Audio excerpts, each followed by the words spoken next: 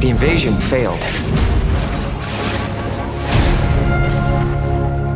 I die within 5 minutes of landing on that beach, along with every other soldier.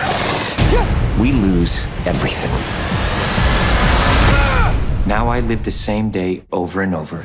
It takes place in the future, and it's an extraordinary adventure.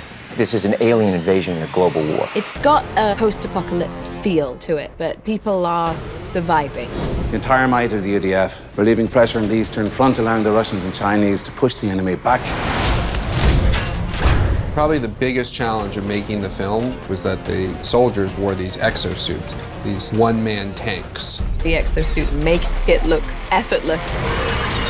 And we can run and jump and smash and fight. I did not want to do a CGI suit for the film. I wanted to feel real to the audience.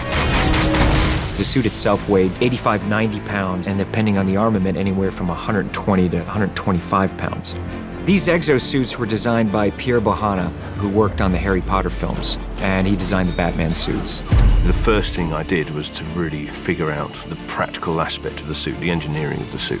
The exosuit itself is very detailed. The kind of weapons that it carries are just fun, cool. Essentially, the exosuits are weapon-carrying systems. So on the grunts, you have a machine gun on one arm, and then on the other arm, you have 3 grenade launchers. Rita has a proper angel wing system. These articulated arms that come off from her pack, and 2 railguns put on the target finding system. And then Tom eventually has one of those with a different railgun system and a large sniper rifle.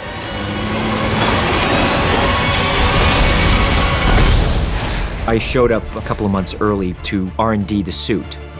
The first time Tom put it on was pretty much what he ended up filming in. Tom and the actors really had to start working out to physically be strong enough to wear one of these suits all day.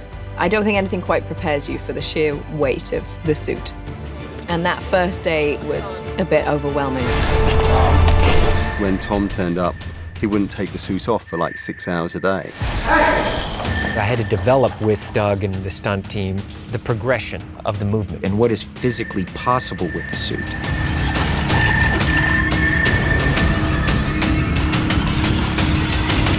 We realized we could do every stunt in the suit.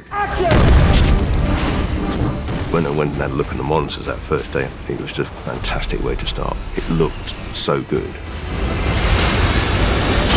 It's real. It's not generated in a computer. With Tom really wearing that suit, or Emily Blunt really wearing the suit. It's practical in-camera action. That was the demand on it.